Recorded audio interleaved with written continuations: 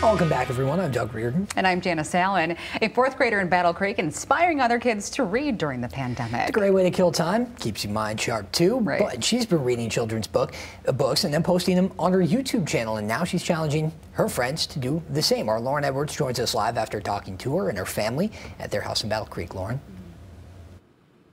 Doug and Janice, talk about doing something good. We met Savannah earlier today, and she is a stellar kid. She's good in school. She gets good grades. She's very active in her school, doing a ton of activities, and she just loves to read, though. Her passion is reading Stephen King books, which is phenomenal, because I definitely was not reading that at 10 years old, but it's what she loves to do. And right now, she's just focused on helping others, especially those younger than her, fall in love with reading as well.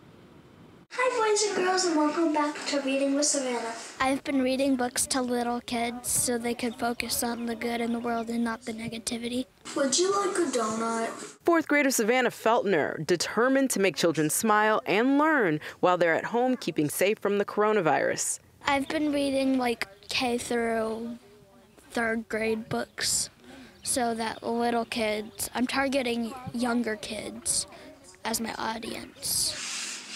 The kids at her school, Kellogg Elementary, Savannah says, her parents have been recording her reading and then posting them on her YouTube channel, Reading with Savannah. I'm asking them questions so they could, think a little bit, and I'm also engaging with the audience, too. Please, Mr. Panda. Savannah's loving it, and she says she was inspired by her teacher, Amanda Bryant, who's been posting videos as well. My name is Judy B. Jones. I started doing some Judy B. Jones readings and posting some challenges at the end just for them to, because our principal always says, make sure the reading has a purpose. Hi, Duncan. Savannah took that literally and is now challenging her peers to do the same. Your teacher can sit there and read you a book, but when you see your peer doing it, it's a lot more motivating. And when they call you out and they're like, hey, challenge for you, now you do it. I was like, yes, Savannah, you go, girl. He has a little smiley face. Bryant couldn't be prouder, but Savannah's just focused on reading and spreading some goodwill.